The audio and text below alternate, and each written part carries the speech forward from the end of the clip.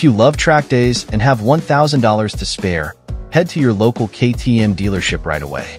That's the minimum deposit needed for the newly revamped and exceptionally refined KTM RC 8C, the most dedicated and uncompromising production machine designed specifically for the racetrack. Why so specialized? As a track-only bike, it was never meant to be homologated for the road.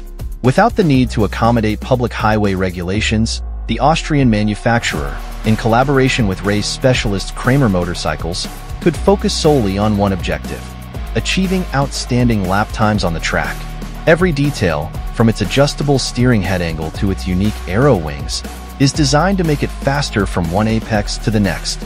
This results in a riding experience unlike any fully homologated €5+ road-legal sport bike. Even if track-only bikes aren't your thing, the updated RC8C holds broader significance, with KTM recently announcing preliminary details of the 990 RC are set to launch in 2025. The 990 will be KTM's first pure road-going sport bike since the beloved RC8 was discontinued. While the engine capacities of the two bikes will differ, and many of the RC8 CS race features will be adapted for road use, both bikes will share similar power and torque outputs, chassis design, dimensions, and geometry. We traveled to one of the world's most thrilling tracks, Portimao in Portugal, to test not only the most focused production bike in the world, but also the machine that will mark KTM's return to the sport bike market.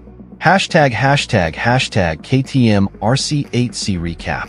The first generation 2021 KTM RC8C, along with its Kramer GP2-890R counterpart, housed a variant of the 8-valve LC8C parallel twin engine typically seen in the 890 Duke. This model, however, featured a different airbox and exhaust system. The original RC8C delivered 128 horsepower and 73.8 lb-ft of torque, surpassing the standard Duke by 8 horsepower. #2024 model technical details. The 2024 model retains the same 890 cubic centimeters power unit, but is tuned to boost peak power to 135 horsepower and increase the rev limit to 12,000 RPM from 10,500 RPM.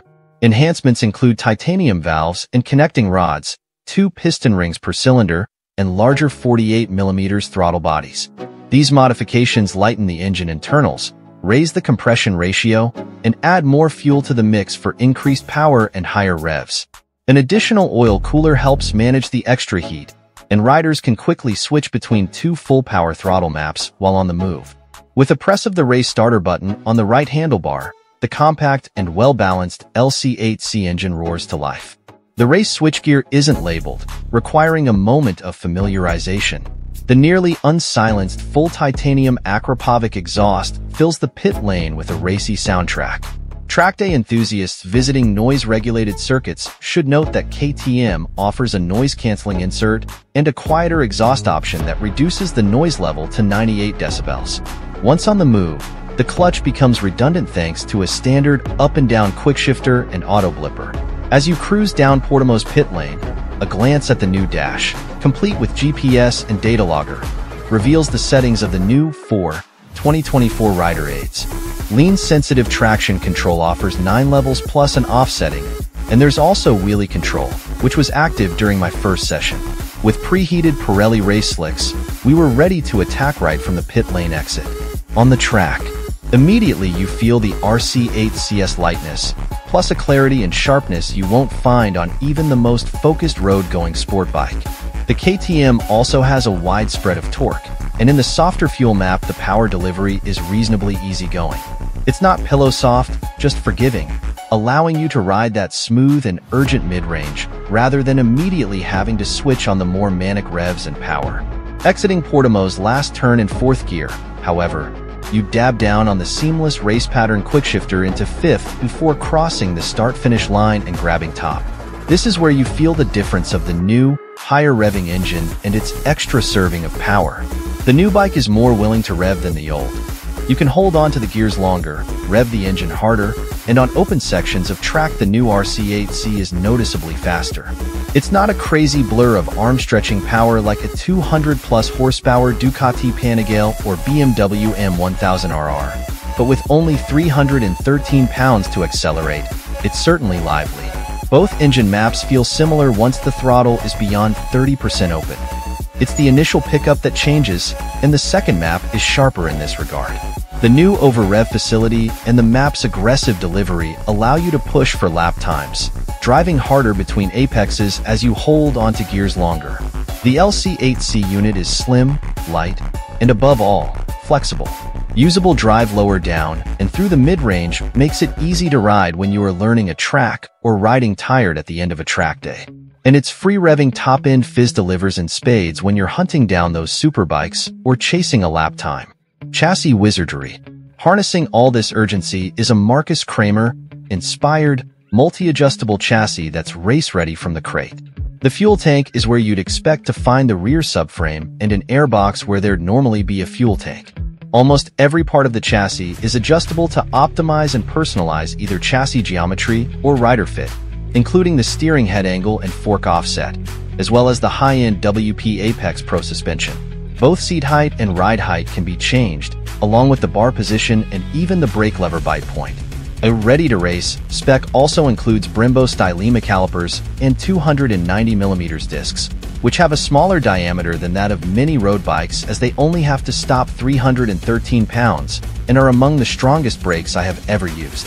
Lightweight forged aluminum Dimag wheels and Pirelli slicks are standard along with lightweight fiberglass bodywork, used instead of carbon fiber because it's cheaper to replace. You might expect a bike that weighs the same as a road-legal 125 commuter is going to be tiny, but it isn't. It's light, but also spacious. The adjustable bars are wide and racy, but not radical. There is enough room between the pegs and the seat to stop knees seizing. The screen is tall enough to get in behind, and the whole cockpit is roomier than a conventional Supersport 600S and perhaps even roomier than some superbikes. Crucially, the RC8C is 66.1 pounds lighter than the race-ready Yamaha GYDR R6 and 112 pounds lighter than a road-legal Panigale V2. And on the move you immediately feel that lightness. Those undersized discs and light Dimag rims minimize both unsprung mass and steering inertia and help make the bike flickable in a way no road machine can match. Until you recalibrate to its lightning rate of turn, it's all too easy to turn too early to the apex. But don't be fooled into thinking the RC8C is a flighty beast because it's as stable in high-speed corners as much heavier sport bikes I've ridden at Portimao, and far more accurate. Those distinctive aero wings probably contribute, as does the adjustable HyperPro steering damper, and despite my best efforts to destabilize the RC with my clumsily shifting body weight, I couldn't provoke a moment of protest from the unflappable chassis. Electronic aids. The first-generation RC8C didn't come with rider aids, but now lean-sensitive traction control is standard. There's a wet setting optimized to wet tires, and another setting designed specifically for slick rubber, while you also have the option to turn off the TC entirely. With only 135 horsepower on tap and a chassis that feeds you with so much feel and grip, TC is a bonus rather than an essential. For the final session of our test, though, I switched it on and